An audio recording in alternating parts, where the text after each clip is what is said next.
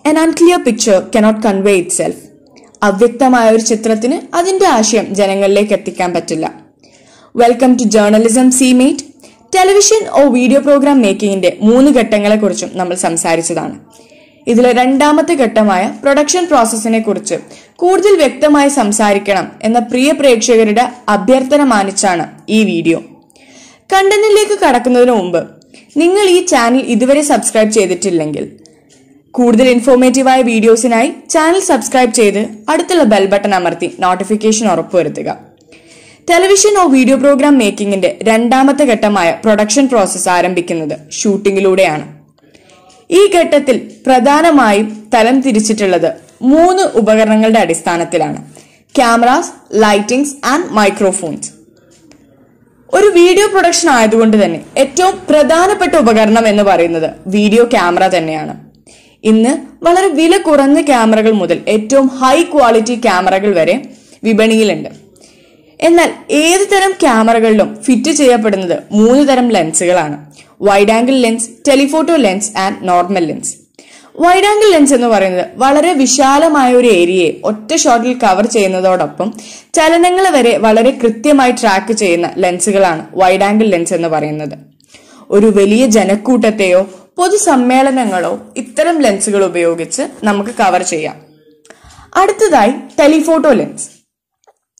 വളരെ ദൂരെയുള്ള ഒരു സംഭവത്തെ പ്രേക്ഷകരിലേക്ക് വളരെ അടുത്ത് കൊണ്ടുവരുന്നതിനും ചലനങ്ങളെ വളരെ കൃത്യമായും പതുക്കെയാക്കിയും കാണിക്കുന്നതിനും വളരെയധികം കഴിവുള്ള അല്ലെങ്കിൽ വളരെയധികം സൗകര്യങ്ങളുള്ള ഒരു ലെൻസാണ് ടെലിഫോട്ടോ ലെൻസ് എന്ന് പറയുന്നത്.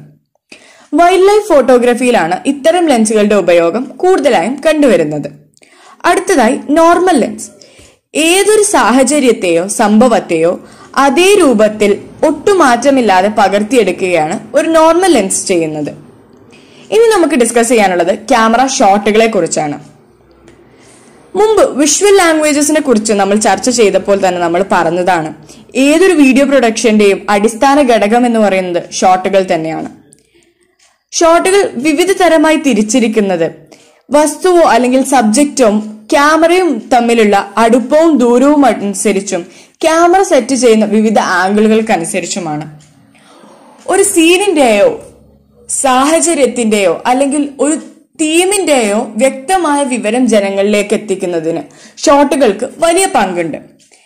ഏറ്റവും പ്രധാനമായും ഷോട്ടുകളെ തരംതിരിക്കുന്നത് സബ്ജക്റ്റും ക്യാമറയും തമ്മിലുള്ള ദൂരവും അടുപ്പവും കണക്കിലെടുത്തുകൊണ്ടാണ്. ഇവിടെ നമ്മൾ ചർച്ച ചെയ്യുന്നത് പ്രധാനമായും 3 തരം ഷോട്ടുകളെ കുറിച്ചാണ്: long shot, medium shot and ക്ലോസ്അപ്പ് shot. LS എന്ന ചുരുക്കപ്പേരിൽ അറിയപ്പെടുന്ന ലോങ് ഷോട്ടിൽ ഒരു പൂർണ്ണമായ മനുഷ്യ ശരീരമോ അതിൽ കൂടുതലോ ഉൾക്കൊണ്ടിരിക്കും. ഒരു വ്യക്തി നിൽക്കുന്ന സാഹചര്യമോ അല്ലെങ്കിൽ ഒരു സീനിനെയോ ജനങ്ങളിലേക്ക് പരിചയപ്പെടുത്തുന്നതിനും ഒരുപാട് ഏരിയ കവർ ചെയ്തെടുക്കുന്ന തരം ഷോട്ടുകളാണ് ലോങ് ഷോട്ട് എന്ന് പറയുന്നത്. ഇതിനെ വൈഡ് ആംഗിൾ ഷോട്ട് എന്ന പേരിലും അറിയപ്പെടുന്നു. ഒരു ഫ്രെയിമിൽ ഒരു വ്യക്തിയുടെ തല മുതൽ കാല് വരെ മാത്രമാണ് ഉൾക്കൊള്ളുന്നത് എങ്കിൽ അതിനെ ഫുൾ ഷോട്ട് അഥവാ ഫുൾ ബോഡി ഷോട്ട് എന്നും പറയുന്നു. ഇതുപോലെ തന്നെ ലോങ് ഷോട്ടിന് മറ്റു വേരിയേഷൻസും കൂടി ഉണ്ട്. അതിലൊന്നാണ് എക്സ്ട്രീം ലോങ് ഷോട്ട് എന്ന് പറയുന്നത്.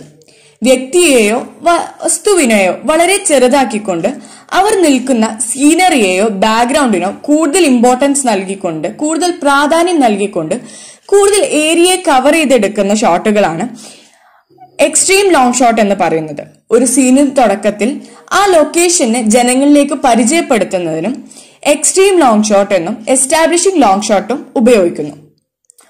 അടുത്തതായി aerial or birds eye view. Aerial or birds eye view shot എന്ന് പറയുന്നത് ഒരു കുന്നിൻ മുകളിൽ നിന്നോ മലമുകളിൽ നിന്നോ അല്ലെങ്കിൽ ഡ്രോൺ ക്യാമറകൾ ഉപയോഗിച്ചോ എടുക്കുന്ന ഷോട്ടുകളാണ് aerial or birds eye view ഷോട്ടുകൾ എന്ന് പറയുന്നത്. ഒരു സീനിന് തുടക്കത്തിൽ എസ്റ്റാബ്ലിഷിംഗ് ലോങ് ഷോട്ടിന് മുമ്പായി ഒരു സീനിനെ പരിചയപ്പെടുത്തുന്നതിനായി ഇത്തരം ഷോട്ടുകൾ ഉപയോഗിക്കാറുണ്ട്.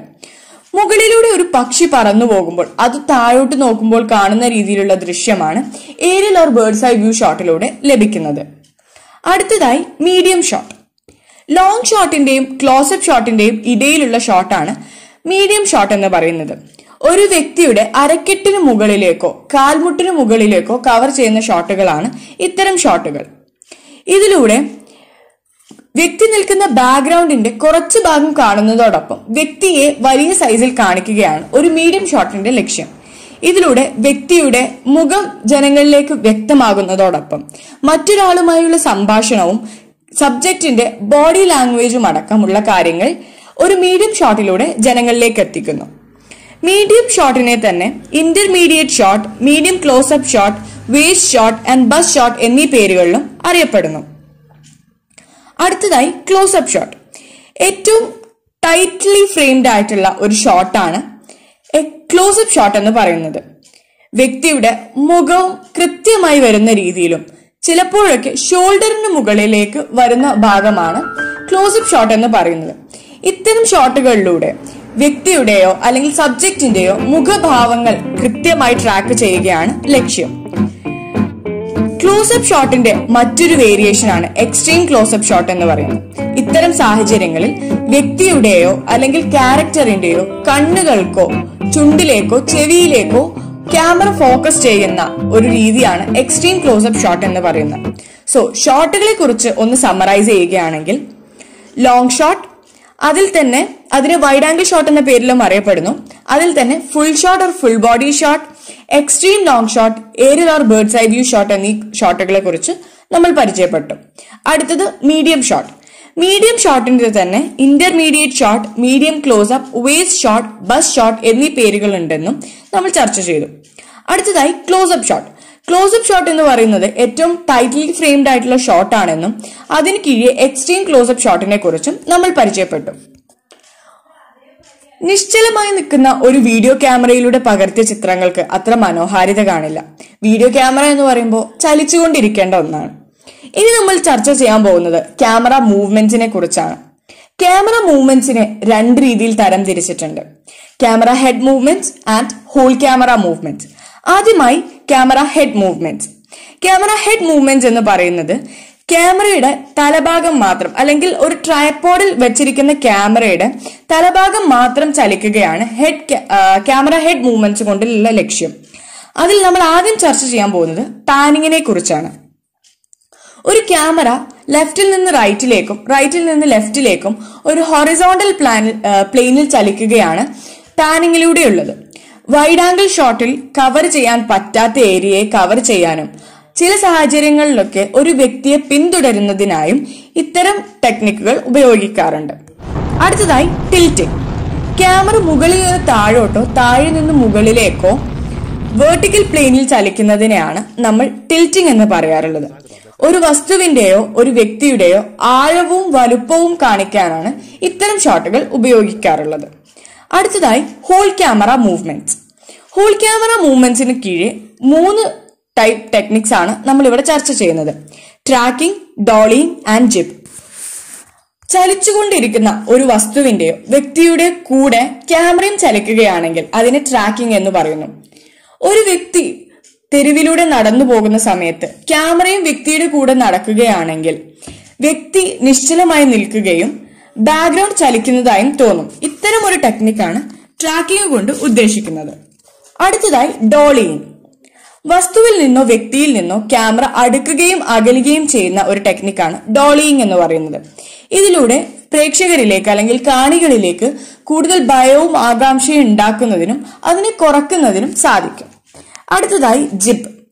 ക്രെയിന് പോലെയുള്ള ഒരു വസ്തുവിന്റെ ഒരറ്റത്ത് ക്യാമറയും മറുഭാഗത്ത് അതിനോട് തുല്യമായിട്ടുള്ള ഒരു വെയിറ്റും ക്യാമറ ഓപ്പറേറ്റ് ചെയ്യാനുള്ള ചില ഉപകരണങ്ങളും വെച്ചിട്ടുള്ള ഒരു ഡിവൈസ് ആണ് ജിബ് എന്ന് പറയുന്നത്.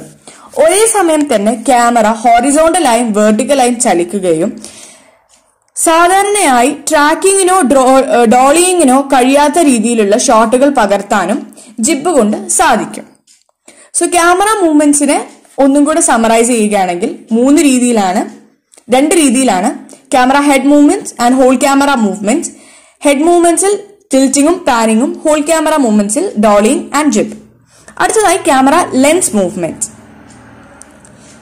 മൊബൈൽ ക്യാമറ യൂസ് ചെയ്യുന്ന നമുക്ക് സൂം ഇൻ സൂം ഔട്ട് എന്നീ പറയുന്ന 2 പദങ്ങൾ അപരിചിതമൊന്നുമല്ല. ഇത് തന്നെയാണ് ക്യാമറ ലെൻസ് മൂവ്മെന്റ് എന്ന് പറയുന്നത്. സൂം ഇൻ ചെയ്യുമ്പോൾ camera lens telephoto ലെൻസായും zoom out ചെയ്യുമ്പോൾ വൈഡ് ആംഗിൾ ലെൻസായും പ്രവർത്തിക്കുന്നു എന്ന് മാത്രമാണ് ഇവിടെ നമ്മൾ ഓർത്തു വെക്കാനുള്ളത്. അടുത്തതായിട്ട് ക്യാമറ ആംഗിൾസ് ആണ്. ക്യാമറ ഷോട്ട് ഒരു സീനിനെ കുറിച്ചും അതിന്റെ സന്ദർഭങ്ങളെ കുറിച്ചും ജനങ്ങളെ പരിചയപ്പെടുത്തുകയാണെങ്കിൽ ഇത്തരം സീനുകളിലൂടെ ജനങ്ങളിലേക്ക് ക്രിയേറ്റ് ചെയ്യേണ്ട എഫക്റ്റിനെ കുറിച്ചും അതിൽ അഭിനയിച്ചിരിക്കുന്ന വ്യക്തികളും ജനങ്ങളും തമ്മിലുള്ള റിലേഷൻഷിപ്പിനെ കൂടുതൽ കൃത്യമാക്കുന്നതിനുമാണ് ക്യാമറ ആംഗിൾസ് ഉപയോഗിക്കുന്നത്. ഇവിടെ നമ്മൾ ഡിസ്കസ് ചെയ്യുന്ന 5 തരം ആംഗിൾസ് ആണ്. ഹൈ ആംഗിൾ എന്ന് പറയുന്നത് മുകളിൽ നിന്ന് ക്യാമറ താഴോട്ട് നോക്കുന്ന ഒരു ആംഗിളാണ് ഹൈ ആംഗിൾ എന്ന് പറയുന്നത്. ഇത്തരം സാഹചര്യത്തിൽ വസ്തു അല്ലെങ്കിൽ വ്യക്തിയോ വളരെ ചെറുതായും വളരെ വീക്കായും തോന്നാം. അടുത്തതായി ഐ ലെവൽ ആംഗിൾ. ക്യാമറ സബ്ജക്റ്റിന്റെ, അതായത് നമ്മൾ ആരെയാണോ കാണുന്നത് അവരുടെ അതേ ലെവലിൽ വെച്ചുകൊണ്ട് നിൽക്കുന്ന ഷോട്ടുകളെയാണ് അല്ലെങ്കിൽ ആംഗിൾസിനെയാണ് ഐ ലെവൽ ആംഗിൾ എന്ന് പറയുന്നത്. ഇത്തരം രീതിയിൽ പ്രേക്ഷകർക്ക് ഒരു കംഫർട്ടബിലിറ്റി അല്ലെങ്കിൽ ഒരു ആശ്വാസം തോന്നും ആ ഒരു വ്യക്തിയുമായിട്ടുള്ള ഇന്ററാക്ഷന്റെ സമയത്ത്. അടുത്തതായി ലോ ആംഗിൾ. ക്യാമറ താഴെ നിന്ന് വ്യക്തിയിലേക്കോ വസ്തുവിലേക്കോ മുകളിലേക്ക് നോക്കുകയാണ് ഒരു ലോ ആംഗിളിലൂടെയുള്ള ലക്ഷ്യം. ഇത്തരം സാഹചര്യങ്ങളിൽ ഫോക്കസ് ചെയ്യുന്ന വ്യക്തിയെ വളരെ പവർഫുൾ ആക്കിയും ഒപ്പം തന്നെ പ്രേക്ഷകരെ വളരെ ചെറുതാക്കിയും കാണിക്കുകയാണ് ഒരു ലോ ആംഗിളിന്റെ ലക്ഷ്യം. അടുത്തതായി birds I angle. Birds I angle എന്ന് പറയുന്നത് സംഭവത്തിലേക്ക് നേരെ താഴോട്ട് നോക്കുകയാണ്. നേരത്തെ പറഞ്ഞ birds I or aerial view shot തന്നെയാണ് ഈ ബേർഡ്സ് ഐ ആംഗിൾ എന്ന് പറയുന്നത്. അടുത്തതായി ഡച്ച് ആംഗിൾ. ഡച്ച് ആംഗിൾ എന്ന് പറയുന്നത് ട്രൈപോഡിൽ വെച്ചുകൊണ്ട് ക്യാമറയെ അല്പം ചെരിച്ചെടുക്കുന്ന ആംഗിൾസ് ആണ് ഡച്ച് ആംഗിൾ എന്ന് പറയുന്നത്. ഇതിനെ ഒബ്ലീക്ക് ഷോട്ട് എന്നും പറയാറുണ്ട്. നേരെ കാണേണ്ട ചിത്രങ്ങളെ അല്പം ചെരിച്ചു വെച്ച് കാണുമ്പോൾ ജനങ്ങളിലേക്ക് ഒരു ഡിസ്റ്റർബ്ഡ് എഫക്റ്റ് ഉണ്ടാക്കുന്നതോടൊപ്പം എന്തോ ഒന്ന് ശരിയല്ല എന്നുള്ളൊരു ഫീൽ ജനങ്ങളിലേക്ക് എത്തിക്കുകയാണ് ഈ ഡച്ച് ആംഗിളിലൂടെയുള്ള ലക്ഷ്യം. സോ ക്യാമറ ആംഗിൾസിനെ കുറിച്ച് ഒന്നും കൂടെ സമറൈസ് ചെയ്യുകയാണെങ്കിൽ ഹൈ ആംഗിൾ, അതായത് മുകളിൽ നിന്ന് താഴോട്ട് നോക്കുന്നു. ഐ ലെവൽ ആംഗിൾ സബ്ജക്റ്റിന്റെ അതേ ഫൂട്ടിങ്ങിൽ വെച്ചുകൊണ്ട് നോക്കുന്നു. ലോ ആംഗിൾ താഴെ നിന്ന് മുകളിലേക്ക് നോക്കുന്നു. ബേർഡ്സ് ഐ ആംഗിൾ ഏറ്റവും ഉയരത്തിൽ വെച്ചുകൊണ്ട് സീനിലേക്ക് താഴോട്ട് നോക്കുന്നു. ഡച്ച് ആംഗിൾ എന്ന് പറയുന്നത് ട്രൈപോഡിൽ വെച്ചുകൊണ്ട് അല്പം ചെരിച്ചെടുക്കുന്നു. സോ ഇതിലൂടെ നമ്മൾ ഡിസ്കസ് ചെയ്തത് ക്യാമറ ആംഗിൾസിനെ കുറിച്ചും അല്ലെങ്കിൽ ക്യാമറ എന്ന് പറയുന്ന പ്രധാന ഉപകരണത്തെ കുറിച്ച് മാത്രമാണ്. Thank you. ഈ ഇൻഫോർമേഷൻ നിങ്ങൾക്ക് ഉപകാരപ്രദമായി തോന്നിയെങ്കിൽ ലൈക്ക് ചെയ്യുക. കൂടുതൽ അപ്ഡേറ്റ്സിനായി ചാനൽ സബ്സ്ക്രൈബ് ചെയ്ത് ബെൽ ബട്ടൺ അമർത്തി നോട്ടിഫിക്കേഷൻ ഉറപ്പുവരുത്തുക.